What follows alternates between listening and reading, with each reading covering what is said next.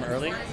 How are you? Good. I talked to you at Stars Born, yes. Do you remember you were in all blue? Yes. Lady Gaga just announced her House of Gaga, House of Glam today. Uh-huh. Yes. What is her brand called?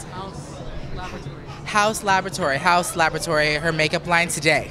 Wow. So it's kind of funny you mentioned, so it's so cool. I know. Well, that's not funny. There's no coincidences. I know about makeup and stuff. Yes. I can be quizzed. Yes. Okay, so what makes you pick certain kinds of makeup or develop certain kind of makeup? Just social media. I love social media. I love looking for younger artists that I can draw inspiration from because, yeah, it's always fun to just see because there's not like a degree of what makeup is. There's no definition. So, yeah. You always have the best answers. What gives you all this confidence and style?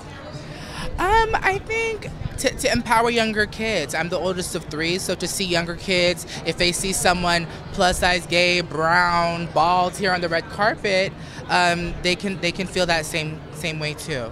Yeah. Bringing up other makeup lines, what are the other lines that you feel are like great quality and they stay on good and all those things? Give me some names. I love MAC Cosmetics. I love Benefit Cosmetics. I love NYX Cosmetics, Tarte Cosmetics.